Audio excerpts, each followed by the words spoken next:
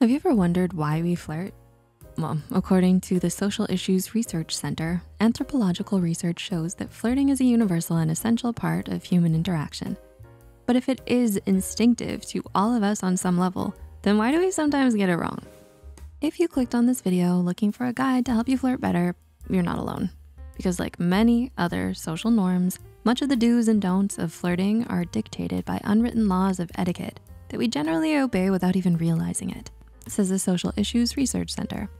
With that said, here are 6 common psychology-backed flirting mistakes that may be keeping you single.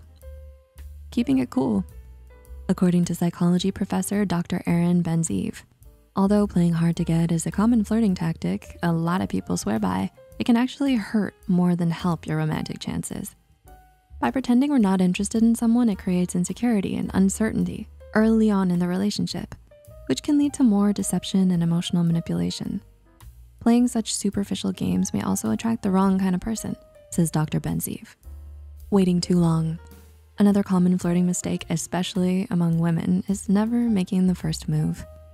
You may think that all the subtle signs you're giving, like making prolonged eye contact, smiling and casually touching them, or liking their posts online, is enough for them to take the hint, but it also leaves a lot of room for miscommunication.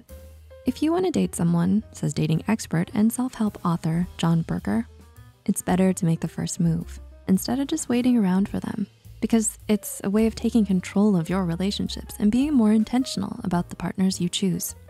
Stay light. According to Dr. James Wadley, psychologist and chair of the Counseling and Human Services Department at Lincoln University, bringing your pent-up frustrations with you on a date or while flirting with someone is a big no-no. Why?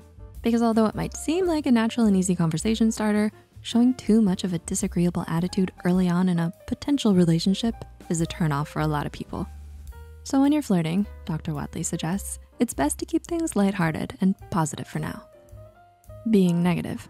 Similar to our earlier point, don't make the mistake of thinking it's okay to talk too much about why you're single, or worse, how much you hate it. Seeing singlehood as a problem, says psychologist Dr. Karen Anderson, can paint us in a bad light, both to ourselves and others. We may start to see and present ourselves as being too picky or too needy, and that there's something undesirable about us as a partner, and that we can't see our own self-worth without one. Over-romanticizing.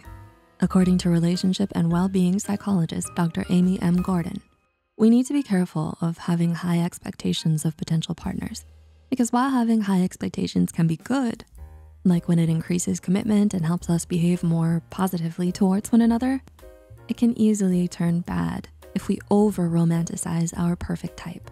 Having unrealistically high standards can make us miss out on someone great because it only sets them up for failure. Over-romanticizing crushes can quickly lead to relationship dissatisfaction the moment they inevitably make a mistake or fail to live up to the perfect version we have of them in our heads. Hiding your heart. Last but not least, hiding how you really feel is perhaps the biggest flirting mistake that's keeping you single. Why? Because although it might seem terrifying to confess your true feelings to someone, never letting them in or showing them your true feelings will only discourage them from pursuing you and getting to know the real you. According to a Healthline article reviewed by therapist Dr. Jennifer Littner, by hiding your emotions, you prevent clear communication with the people in your life, and that's not something you wanna make a habit of when starting a relationship with someone. So, can you relate to any of the things we've mentioned here? Did this list make you realize some of the flirting mistakes that are keeping you single? Even if the answer is yes, don't worry. Flirting doesn't come easily to everyone, and it's not a skill that's ever explicitly taught to us. So it's understandable to make mistakes sometimes. What matters most is that you become aware of your missteps and all the other ways you may be unconsciously holding yourself back from finding love. What are some other common flirting mistakes we've missed? Let us know in the comments down below. Till next time, Psych2Goers, thanks for watching, and remember, you matter.